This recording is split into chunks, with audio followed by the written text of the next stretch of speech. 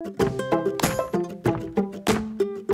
most important tool you can have in your kitchen, apart from your hands, is a good sharp knife.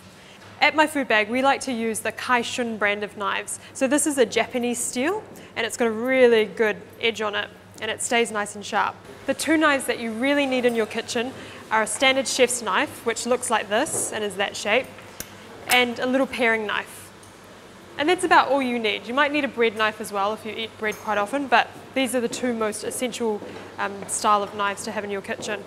So there's two main rules with knives. Number one, never, ever, ever, whatever you do, put them in the dishwasher because that will blunt them. And the second rule is make sure you keep them nice and sharp. Actually, there is a third rule with keeping your knives sharp. It's a surface that you choose to cut on. So at My Food Bag, we definitely recommend having a wooden chopping board. We think that they are the best. They've got a natural antibacterial component to them, so they don't harbour bacteria as much as, say, plastic chopping boards would do. But whatever you do, don't use a glass chopping board because that will blunt your knife.